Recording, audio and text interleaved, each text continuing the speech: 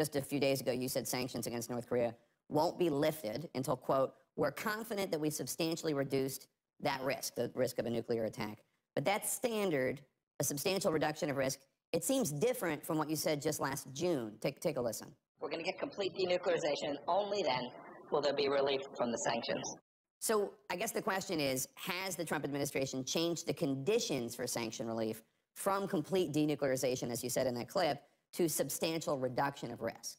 No, Jake, there's no change. Remember, these sanctions cover a broad array of activities. The core economic sanctions, the sanctions that prevent countries from conducting trade, creating wealth for North Korea, those sanctions are definitely going to remain in place. There are other things we could do.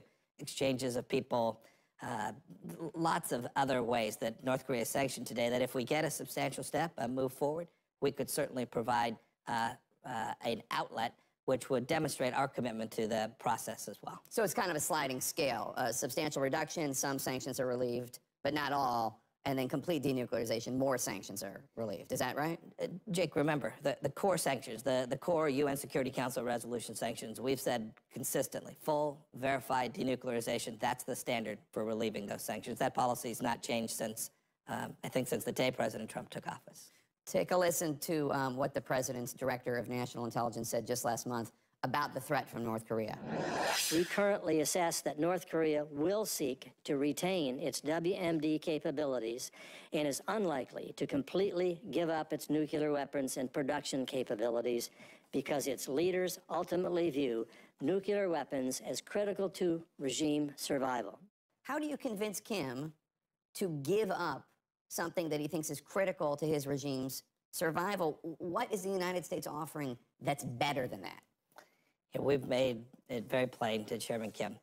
The alternative to giving up his nuclear weapons is remaining a pariah state, remaining a nation that is unable to trade, unable to grow, unable to take care of its own people. We've made the argument that it would be far better for Chairman Kim himself, his senior leadership, all of the people for North Korea. We've also shared with him that we are happy to make sure that North Korea's security assurances, they're worried about China, that the security assurances that they need can be provided in a way that is reasonable. And we've also told them there'll be real opportunities, that countries from around the world will come, make his economy one that looks more like South Korea's economy than the one that exists in North Korea today. Those are the kinds of things. I've had these conversations. I've been with Chairman Kim, I think, more hours now than anybody, including Dennis Rodman. We've had these conversations now over an extended period. And what Senator Coates, what Director Coates said is the history. And we're hoping to move forward and change that history fundamentally.